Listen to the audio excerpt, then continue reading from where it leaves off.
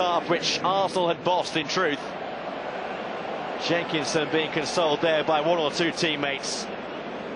Simple punt forward there by Yedemel. Went with the wrong foot there, faced the wrong way, Jenkinson.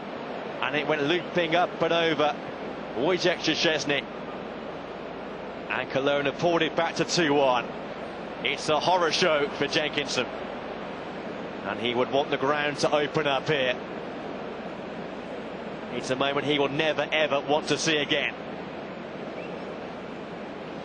So that's half-time here in Cologne. Arsenal leading by 2-1, 2 goals from their new signing Gervinho, the other with a own goal. And Arsenal 2-1 up at the break.